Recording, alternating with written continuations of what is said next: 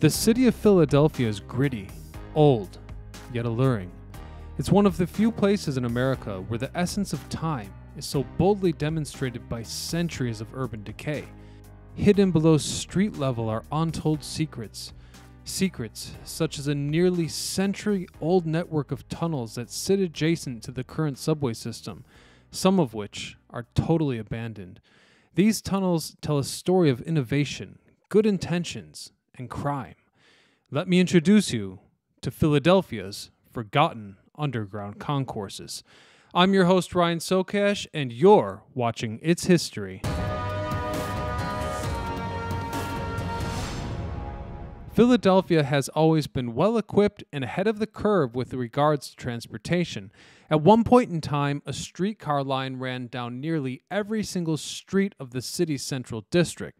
Even today, it's one of the few cities in America to utilize efficient European-style surface lines. Considering that, it should be no surprise that when it came to the construction of the expansive subway network, the city elected to approach the challenge in a very innovative way. Let's start in 1883, when the Market Street subway construction began, and not long before the growing system would become electrified.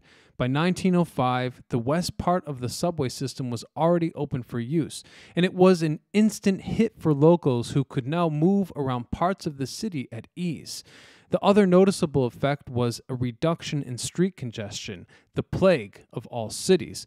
With these two factors at hand, and a general trend for underground transportation emerging around the nation, there was a strong demand for a continued expansion.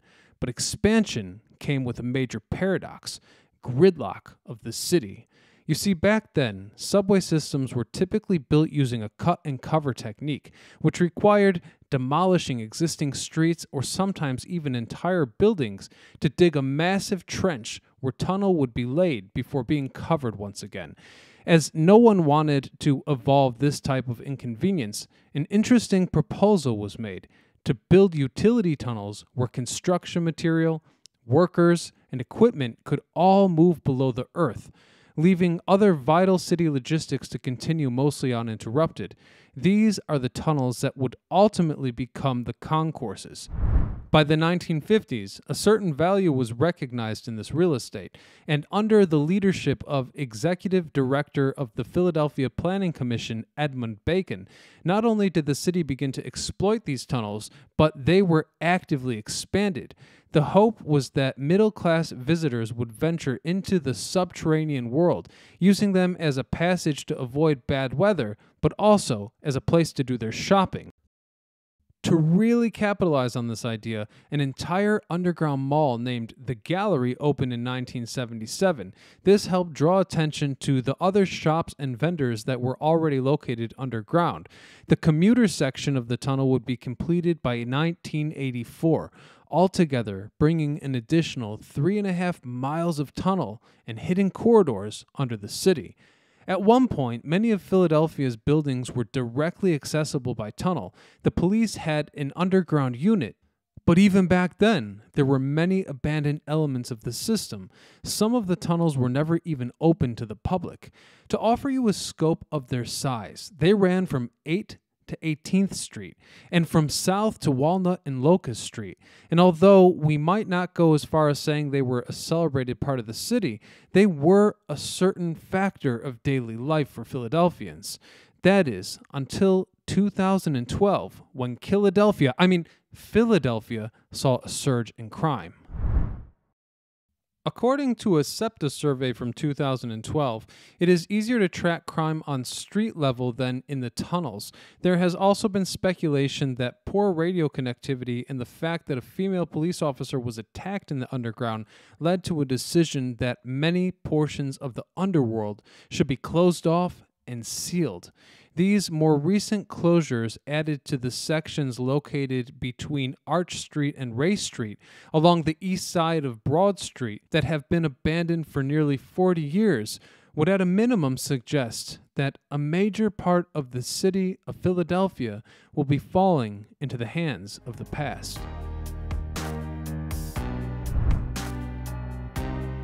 It is astonishingly difficult to find photographs and detailed information about the majority of the abandoned concourses. However, the section under Arch Street might just give us the best overview on this topic as a whole.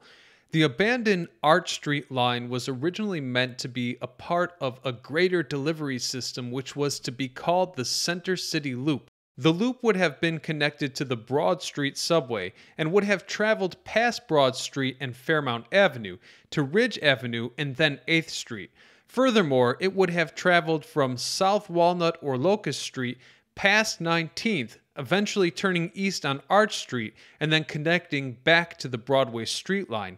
The part of the tunnel that ran from 8th Street to Market to 15th and Locust has sat unused for 20 years.